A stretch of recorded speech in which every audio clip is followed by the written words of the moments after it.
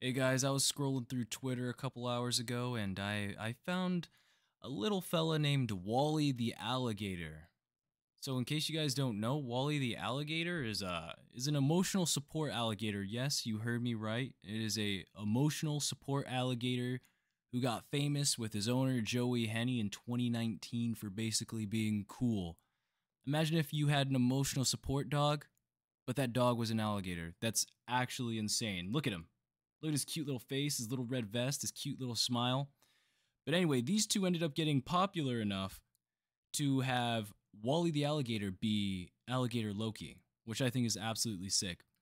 But a few hours ago, or I think by the time this recording goes up, a couple days ago, Wally was kidnapped. The kidnapper ended up putting Wally in front of someone's house, I guess as a prank. I don't know what kind of idiot would steal an alligator and put it in front of someone's house as a prank, but I I the stupidity of man knows no bounds. But anyway, local trappers ended up getting called and they took Wally and put him in a local river. They sent him to the wild. And if you guys don't know, putting an animal raised in captivity in the wild is no good. So, hoping for the best. I'm hoping Wally gets back safe. But yeah, that's what I want to talk about.